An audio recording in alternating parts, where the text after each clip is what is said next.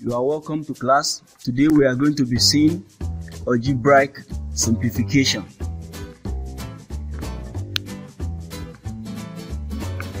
So in algebra, letters actually stand for numbers. So instead of saying 3 times A times B, we just say 3AB.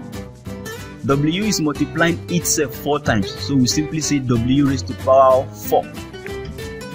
Now let's see like and unlike terms. 4b and 6b can be added together to get 10b. Why?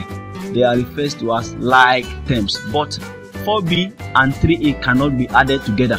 Why? Because they are unlike terms. A and b are unlike terms. So let's see the first example. Evaluate 3y raised to the power 2 times 4y raised to the power 3. So we say equal to 3 times y, which is y raised to the power 2. Then 4 times y times y times y, which is the y raised to the power 3. So 3 times 4 is 12. Y is multiplying itself 5 times. So we simply say y raised to the power of 5. And when we multiply 12 and y raised to the power 5, we get our 12y raised to the power 5. So let's see another example to help us remember our application of board mass. Find the value of 16 times 2 minus 3 plus 14 divided by 7. Now from our board mass, we discover that multiplication and division has to be carried out before addition and subtraction. So the first thing we are going to do there, we are going to multiply and we are going to divide the first two numbers and the last two numbers.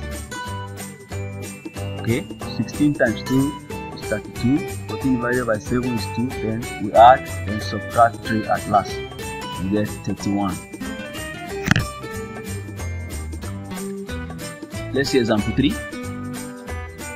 Simplify 7 times 3a minus bracket open 3a plus 5a bracket close times 2. Now from our board mass, the first thing is our bracket, so we simplify what is inside a bracket. 3a plus 5a is 8a. So now we can multiply the first two and the last two, and we get 21a minus 16a, and we get 5a because they are like terms. Okay, example 4. We are asked to simplify 45q raised to the power 3y all over 3q y raised to the power 4. So first we have to simplify 45. 45 is same thing as 3 times 15.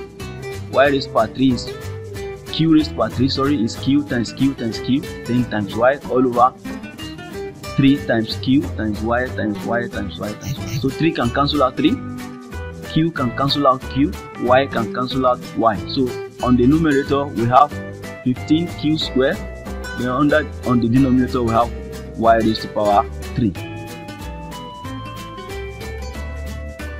This is the assessment questions right there.